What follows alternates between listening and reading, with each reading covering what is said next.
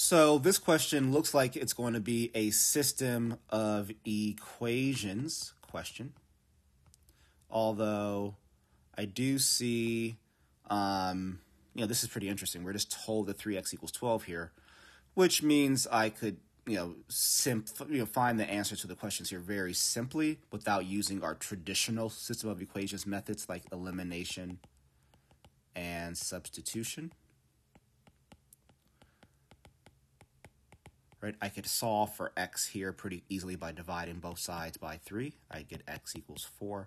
And then knowing that x is 4, this becomes negative 12 plus y equals negative 6, which would mean that y equals positive 6 once I add 12 to both sides. Right, so that's not the traditional way in which we would solve a system of equations. But let's see what the question is asking for.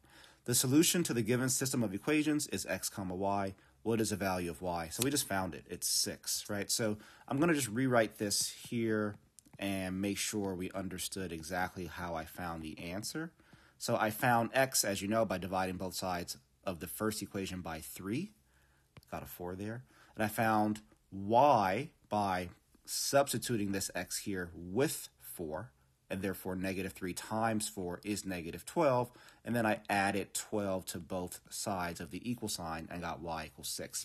Another thing I guess we could have done is said, well, this 3x right here, this negative 3x, well, let's look at it as a positive 3x. We know 3x is equal to 12, which means I can replace that with just negative 12, right? So that's another maybe slightly faster way to get to y.